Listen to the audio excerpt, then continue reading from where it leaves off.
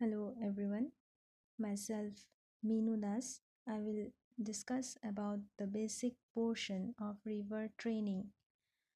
So everybody is familiar with the term training. It means the action of teaching a person or animal a particular behavior or skill. So same is the case with river training. It is the process of guiding the river to flow in a desired path as far as possible. So, if we see that if the natural channels are allowed to flow freely, they may cause devastations and troubles to the human beings.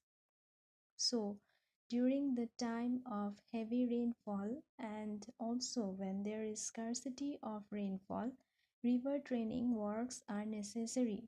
And for this purpose, various engineering works are done in the river. And those engineering works are termed as river training works. So here we can see it is written river training covers all those engineering works which are constructed on a river so as to guide and confine the flow to the river channel and to control and regulate the riverbed configuration. Thus, we can say that river training works are necessary to direct the river flow in a desired path so that the problem of flood, erosion, deposition, meandering, etc. may be mitigated to a great extent. So, there are various objectives of river training. Few of them are discussed here.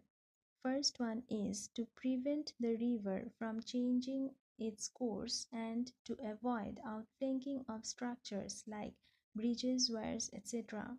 That is, if the water level is increased during the flood period, the river may change its course and flow through important areas like villages, cities, crop fields, etc., causing huge damages. So, to avoid these problems, river training works are required. Next, to prevent flooding of the surrounding countries by providing a safe passage for the flood water without overtopping the bank. As already discussed, the nearby areas of the river will get affected during flood time as the excess water will overtop the bank and will inundate the nearby areas. So, river training works are required so that this excess water during the flood time can pass safely without causing much damage to the surrounding areas. Next is to ensure effective disposal of sediment load. During the time of high flow, river carry lot of sediment along with its flow.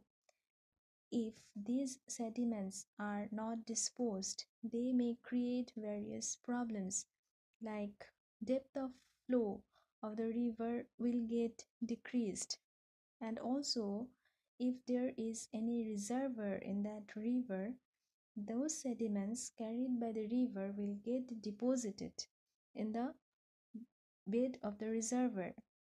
As a result, the life of the reservoir will get reduced. Next is to provide minimum water depth required for navigation. So, we know that during the time of low flow, the depth of water in the river will get reduced, and hence navigation works cannot be carried out. As we know that for navigation purpose, some minimum depth of water is required.